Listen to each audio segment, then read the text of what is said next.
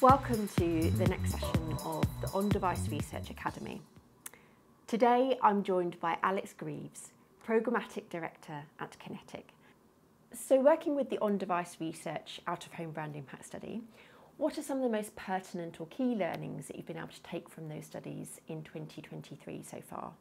So something recently we've done is looking at delivering a brand lift study, but not just with Sightline on Programmatic Out of Home, actually a multi-exposed cross-channel on-device research brand lift study, which is really exciting. We've worked with the team and Sammy over there and done a lot of work with them. They've been fantastic. And what was really interesting is if you actually look at all of the individual studies we had and then the overarching one, every channel played its part. So you had, whether it's display, audio, Programmatic Out of Home, they all played their part. And actually, if you took away any of them, if you took away display, for example, you may lose awareness. But if you took away Programmatic Out of Home, you may lose consideration. So actually, when we're looking at omni-channel and multi-channel in the future, you really need all of those channels involved because they all play a slightly different part, which brought together some amazing results. The client was absolutely ecstatic with them, and looking forward, there's definitely an opportunity for us to go, oh, we found out this or that about this channel, and actually if we change the planning, if we change the activation, could we start to look at Programmatic Home driving this channel or this awareness or this consideration? So that was definitely one thing that we learned. And one thing to go back is the creative, like the amazing part and something that I sometimes really harp on about to clients is you're going to get your awareness, you're going to get your consideration, you're going to get your purchase intent. The creative feedback that you get from the studies is second to none.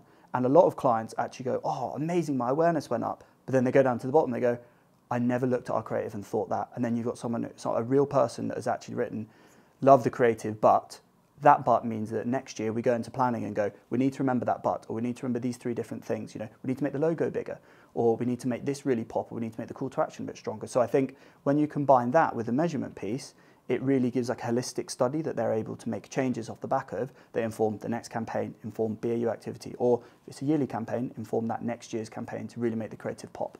Our previous white paper suggested that programmatic digital out of home have been a fantastic driver of lower funnel metrics. Whilst historically we'd actually known out of home to be a great driver of awareness. As such, have we seen more clients come into the sector as a result of this shift? And do you think that out of home still has the ability to be that great awareness driver? For sure on awareness. Like awareness is a lot of brands come to us and go, we've got this campaign going live, we're really interested in driving awareness.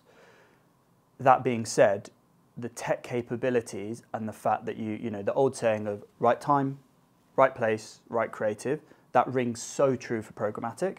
And what we've actually found is we are really able to shift sort of the lower end of the funnel. We know that we can drive awareness with traditional out of home. We know we can drive awareness with programmatic out of home. We have seen campaigns that have really driven consideration for potentially like a new brand coming to market with a new product. We've seen massive shifts in that with some of the on-device research brand uplift studies.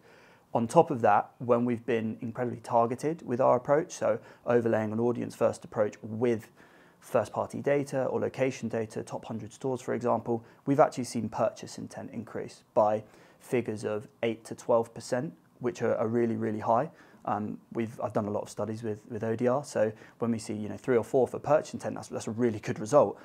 The most recent one we had was 8%, and I had to really explain to the client, like, I've never seen this before. Like, this is incredible. But the campaign also, it made sense because the campaign was outside a store, the product was in the store, we knew the product was in the store, we knew that there was stock in product in the store. So the whole thing made sense. But the fact that you had real world advertising at scale, it really did drive those lower funnel metrics. But at the same time, we still have a lot of clients, and we truly believe that awareness is something that we are very good at. But now with programmatic, out of home as an overall landscape has benefited because consideration is now very much an opportunity, and so is purchase intent. Do you need to demonstrate better effectiveness and accountability when it comes to your programmatic out of home advertising? If so, then please reach out to us at ondeviceresearch.com.